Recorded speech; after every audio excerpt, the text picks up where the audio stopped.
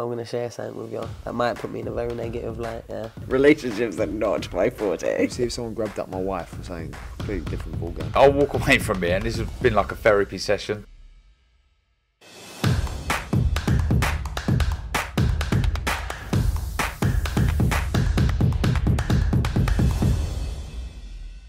Oscar Bevis, IFL TV, proudly sponsored by Everlast. Ebanie Bridges joins me, perhaps a little bit reluctantly, but you can't say no to IFL TV. How are you? Say no, I'm good, thank you. Bit of a different day at the office today. Obviously, you know the influencer scene because you've got Elle around you. Just kind of a quick recap on the group of girls that we saw today, simply because you've got the setup you've got and Elle's in the mix of that setup. I mean, is there a reason why she's favourite to win this tournament? Yeah, I mean, obviously because she is the most experienced. None of these girls have had a fight before. She had a great last performance. She's made mega improvements since her first fight. So I think that's why she's going to be a favourite. But, you know, she's not taking it lightly. When I have a look at all those girls, like, there's some big girls in this division. Like, you know, it would be wrong of her and anyone really to underestimate the girls in the competition. Do you know what I mean? Especially with the size of some of them. Like, even I was sitting there going, wow, like, you know, it's crazy. I'm interested to see what weight it's going to be at and how it's all going to work out. But some exciting stuff. Obviously, we know Elle's got the dog in her. We can see that when she fights. What do you know about Emily? Because obviously we don't know anything about her boxing. Bit of a random one when it comes to the surprise. I suppose their paths could cross. Yeah. That's not for now. But what do you know about Emily? I don't know a lot about Emily, like as in her fighting. I haven't seen her in the gym. She's training with someone else, but she's a bit more rough around the edges than Elle for sure. Like we've seen her before. I don't know how she's gonna. I honestly can't comment on it too much about her boxing because I haven't seen it. But I do know that she's definitely probably be the kind of person that would have a big scrap and like. I don't think she would back down. I think she'd be pretty rough and rigged in there. Fingers crossed that's what we get from all of those fights. Can we talk about Katie Taylor and Chantel Cameron quickly? What a fight. Okay, we didn't get the rematch with Katie and Amanda. If you're going to get an alternative, and maybe in some people's eyes a better fight, this, yeah, brilliant. Yeah, honestly, I'm so excited about this fight. I've wanted this fight for ages. You know, I really rate Chantel a lot. I rate Katie too, but I really rate Chantel. And I think, you know, this is going to be a mega test for Chantel, but I really think she can do it. I think she can do it. You know, she's bigger, she's strong, she's tough as well, and she has a lot of variety in her punches, you know. Katie Taylor, I mean, don't get me wrong, she's got that speed, and she's relentless, and she's tough. She can take a punch.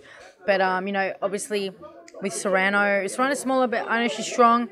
But I don't know, I think Chantel's all around, everything that she has, like as a whole package kind of fighter. I just think with the size, I think that's going to edge her the win. I think it's going to be tough, but I think that could edge her the win because they're both really, really good. See, Chantel seems to think that this has been a fight Katie's been very reluctant to make in the past. Is that something that kind of strikes you at all? Or do you believe that Katie's a fighter, Katie would never be reluctant regardless of the challenge? It's just a fight that hasn't yet happened. It's usually not the fighters that are reluctant, it's the teams, you know. I wouldn't say that Katie was reluctant. I suppose her team probably just had other things in mind. But I'm glad that it's happening. You know, it's good to see Katie go up. You know, she's blitzed her division. She did well with Serrano. So, you know, I think it's a good test, or not a good test, or a good step up, you know, like to push yourself more because you've got to keep challenging yourself in the game, you know what I mean? So, and of course, a good challenge for Chantel as well. Some more important things when we next see you in the ring. I mean, I'm hoping and I'm praying that hopefully July and August. I still haven't started hitting with my hand yet. I'm still, you know, mending that. I'm still building up the strength in that. I'm seeing my hand therapist on Tuesday, so I have hopefully a better understanding of, you know, better timeline. So if everything goes to plan, then, you know, fingers crossed, July, August at the latest.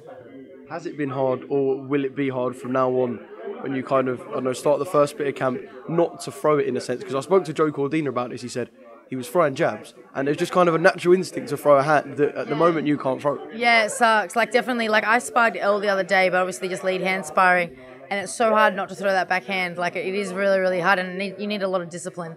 And, yeah, it's definitely going to take some discipline, but I just got to try and be smart and just do everything right so I don't get another setback. And obviously, it's not going to be one from next, but potential for the rematch with Shannon Courtenay. Obviously, she's going to fight Nina Hughes, who's got a world title belt. So I don't know, who could it be next, and is it likely that it's going to be that and then the winner of Nina and Shannon? Yeah, I'm not too sure. Hey, I'm not looking that far ahead yet.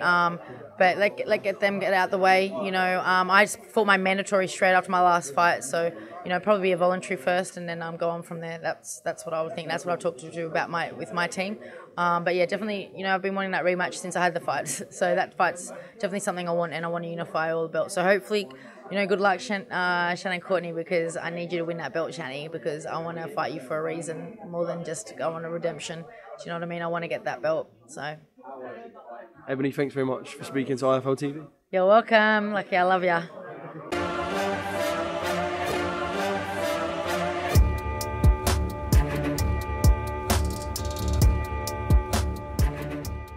I'm going to share something with you. That might put me in a very negative light, yeah. Relationships are not my forte. See if someone grabbed up my wife and saying completely different ballgame. I'll walk away from it, and this has been like a therapy session.